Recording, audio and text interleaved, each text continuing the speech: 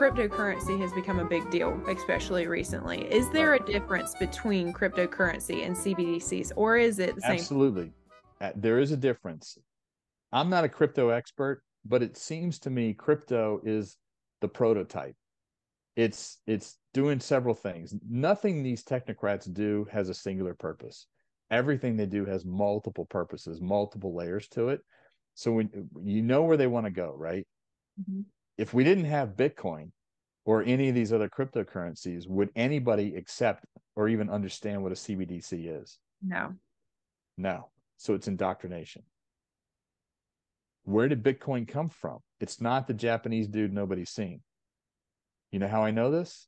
How? The NSA wrote a white paper in 1996 on how to make a mint in cryptocurrencies. I Wow. have the document. Putting It it came out from there.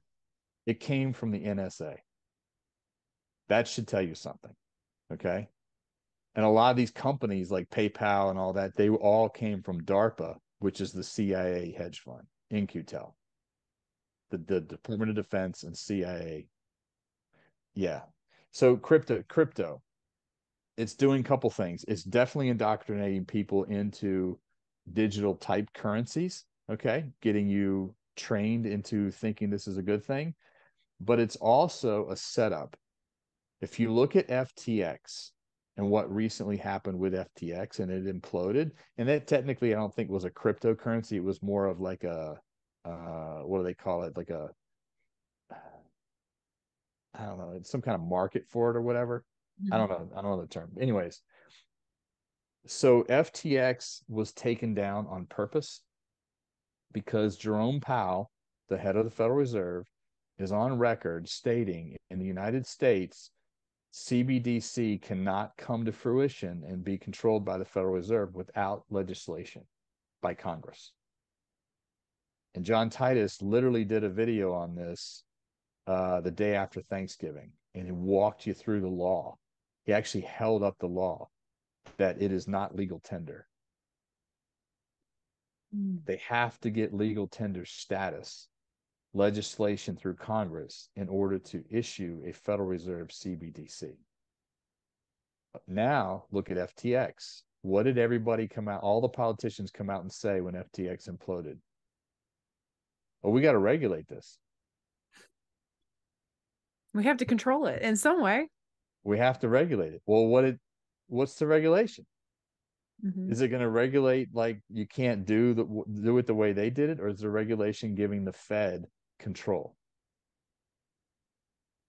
They collapsed it on purpose. They set it up and they collapsed it on purpose.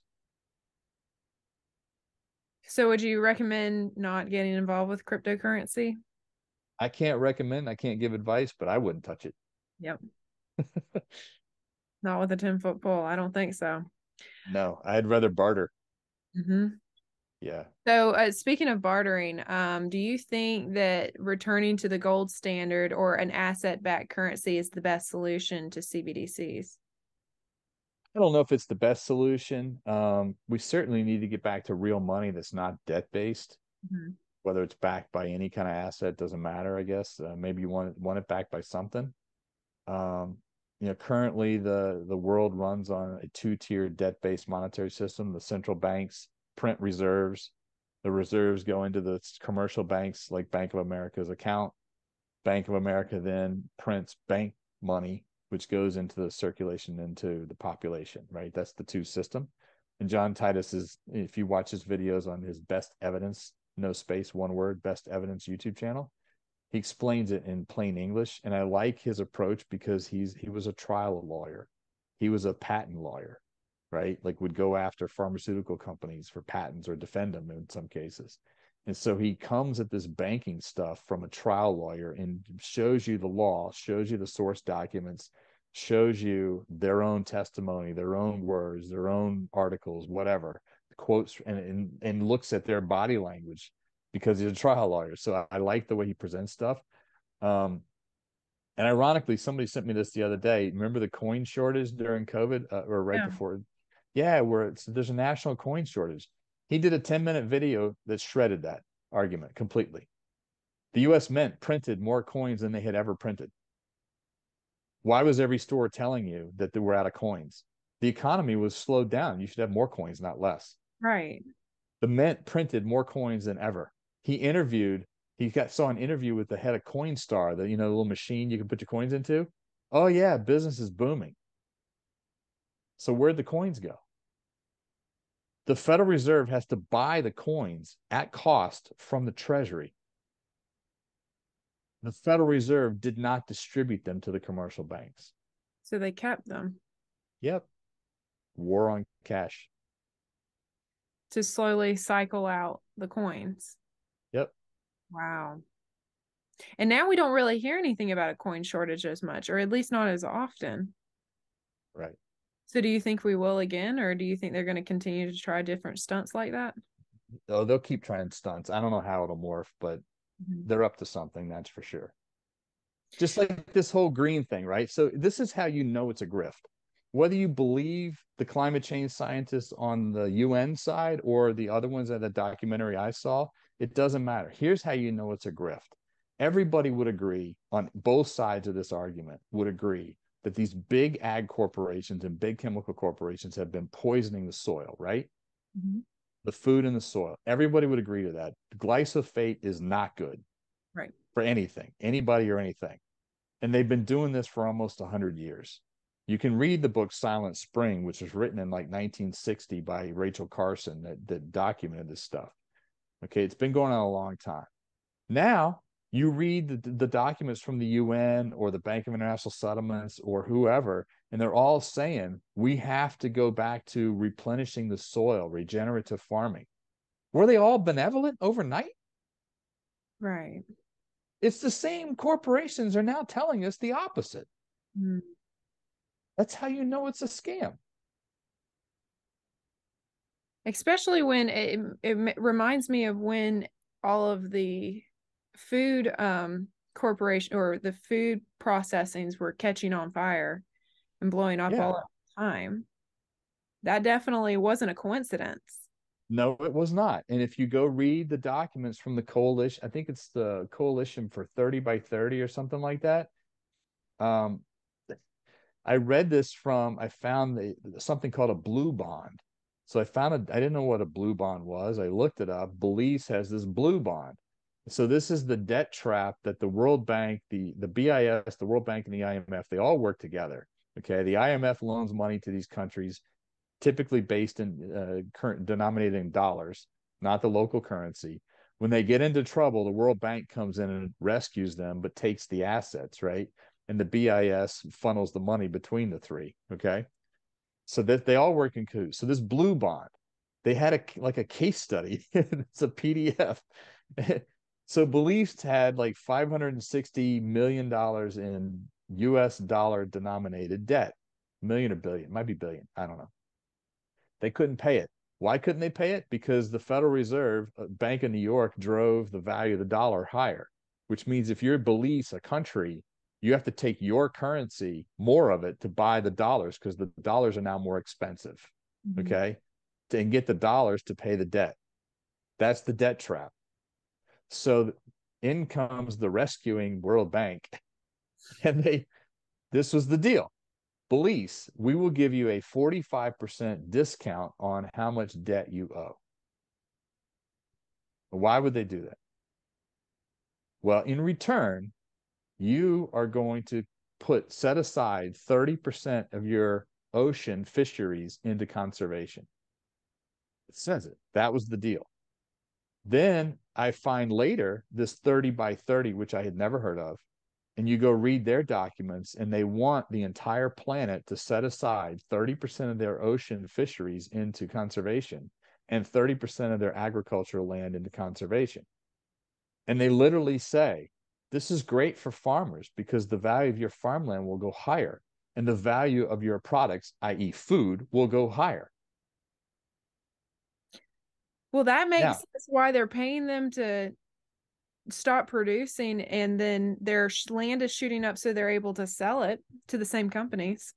That plus they're giving them carbon credits. They're paying them with carbon credits created out of thin air by Wall Street banks. Well, interesting that 30 by 30, you can go look. The Biden administration, I think it was last year, initiated some 30 by 30% of the land into conservation goal target. It didn't come from the Biden administration. It came from the unelected people running the world. Right. Mm.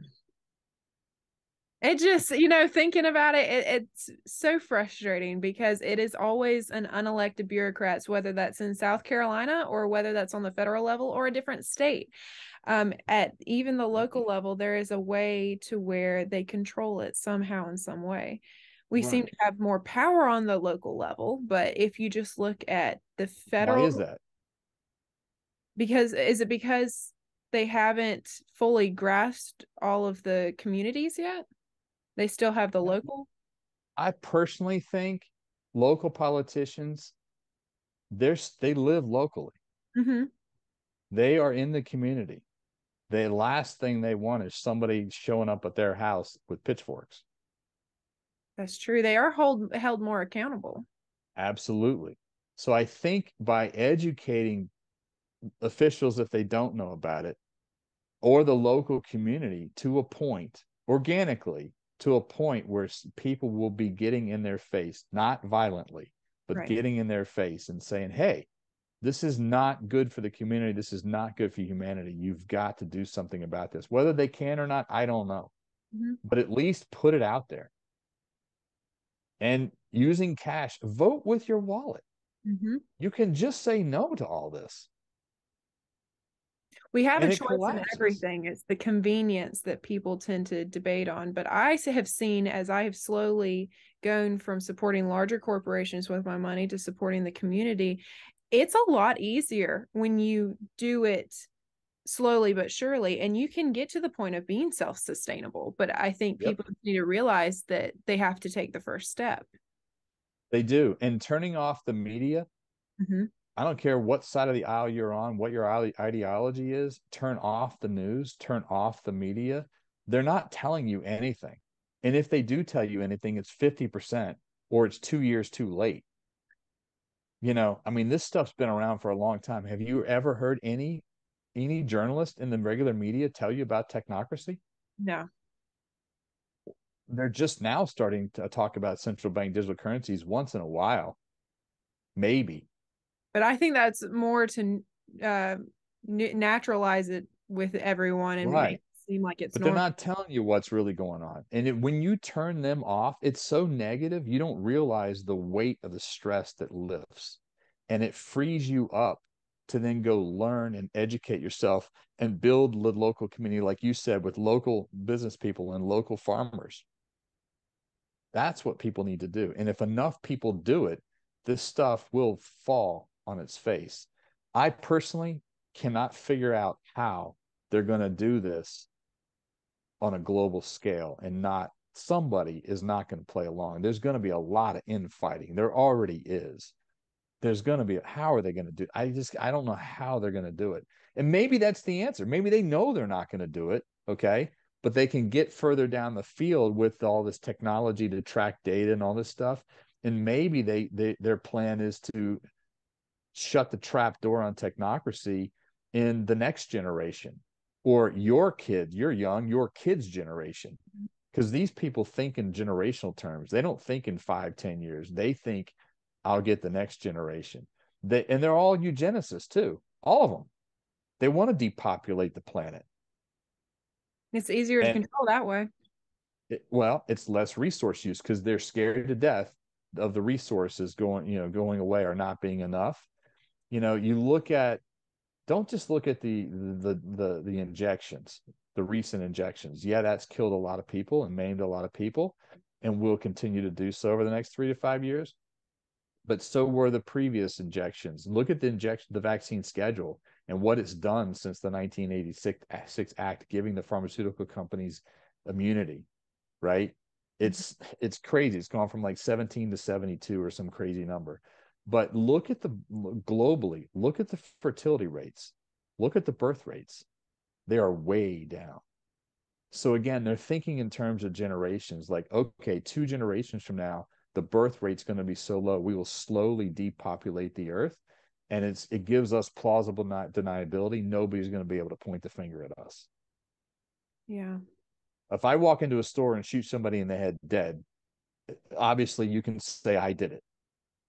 Like, you look at these injections, and if people start dying 2, 3, 4 years from now from cancers that were caused by nobody's going to be able to connect the dots. Right. You can assume, you can speculate, but you can't prove it. And it's been happening for decades, but we're only seeing Right. it because it's getting worse. Right. So it's interesting that you mention on the global scale, because for me, when I'm thinking about CBDCs, it's hard for me to wrap my head around how this is going to work on a global scale. I know yesterday, Nigeria limited cash withdrawals to $45 a day in order to implement these CBDCs. So do you see that? Do you think that'll happen here, or do you think that's going to last in Nigeria, or is it just prepping? You better wake up. People better wake up. That was a giant wake-up call. Okay, so let's go back to Cyprus in 2008-9. When the banking system was collapsing, the whole banking system in Cyprus was closed for 12 business days. That's called a bank holiday. You were limited to cash withdrawals of $300 or something like that in ATMs. That's it. When it reopened, every deposit was taxed. You had $1,000 in there, you were taxed, I think, 4 or 5%. You had $1 million in the bank, anything over 100 grand was taxed at 10%. So now that's what your 900 went to 810 grand plus the 100,000 at the like FDIC limit level, right? Well, then that same 810,000 got an 80% haircut. So you only had 20% of it, which is 160 grand plus the 100 that was protected. So your million went from $1 million to 260. That's called a bail in, not a bail out. There, when you put money in the bank, you're an unsecured creditor. That was Cyprus. After that, every Western country enacted the same legislation, including the United States. We had the same laws. Now, let's look at Nigeria. A year ago, in 2021, they rolled out their Nigerian CBDC, the central bank did, okay? But if you read the article, I think there's like 80% of the population doesn't even have a bank account. And 30% of the population has some form of cryptocurrency use somewhere. So really they're trying to get people to, the ones that use cash, that 80% that has cash at home, right? The community type banking, not the banking. And so they rolled out the CBDC a year ago. A year later, only 0.5% of the population had signed up for it. So they didn't do it voluntarily. So now the bank comes out and says, okay, it's mandatory. Is it mandatory? We're going to make it so hard for you to get your cash. And oh, by the way, if you do take out more than that limit, there's a fee. So it's going to cost you money. In other words, according to the Bank of International Settlements documents, we have to voluntarily socially engineer and manipulate people into doing it. And when they don't do it, and we have to do it through corporations, and when they don't do it, we have to force them. How is that a wake-up call here? Absolutely, that can happen here. Will it tomorrow or next year? No, but it can. It better. So you look at the risk reward, right? The banks are paying you nothing in interest, right? The only pro to having your money in a bank is that you don't have to protect it at home, right? Because if you have it at home in a safe or whatever, you get robbed, it's gone. In a bank, it's not. That's the only pro. Otherwise, the bank goes under, you lose your money. The bank holiday comes, you can't get your money. The CBDC gets pushed like Nigeria, you can't get your money. The risks are all on us, not the bank. So when you see this, if there's a possibility for it to be implemented, Do you see that happening at the end of this generation or the next, or what's your I don't know. prediction? You don't know? Yeah. I know the CBDC behind the scenes architecture is not ready. I Mhm. know this because the Bank of International Settlements literally just completed a 3-year study on how, I think they had 3 countries over in Southeast Asia, and how they would work, the CBDCs would work together with the different laws and the different regulations and the different currencies. That was a test, and they finished that one. They're starting another one next year that's supposed to run through 2025. They're not ready. It may be another, late 2020s, so maybe 27, 8, 9 it might be ready. 2030 it might be ready, but it's not ready now. Mhm. And you look at each individual current country has to get their own CBDC first, so that then the Bank of International Settlements can have the global CBDC that controls all the other CBDCs. And the difference between retail and wholesale is no different than the debt-based monetary system, where the Federal Reserve prints reserve dollars. That would be the wholesale system. And the commercial banks print like bank money that you and I use. That would be the retail system. Okay. So we would have a retail CBDC, and commercial banks would have a wholesale CBDC with the Federal Reserve. So the banks are still the intermediary. And aren't they trying something like that now in the European Union? It's all over the world. They're testing this stuff. Yeah. All right. So the best ways to protect ourselves from it, I guess, is using cash, like you were saying earlier, using a community bank, and Beautiful. getting involved. Well, I want to go into something else too, Yeah. besides the Nigeria. The reason it's a huge wake-up call.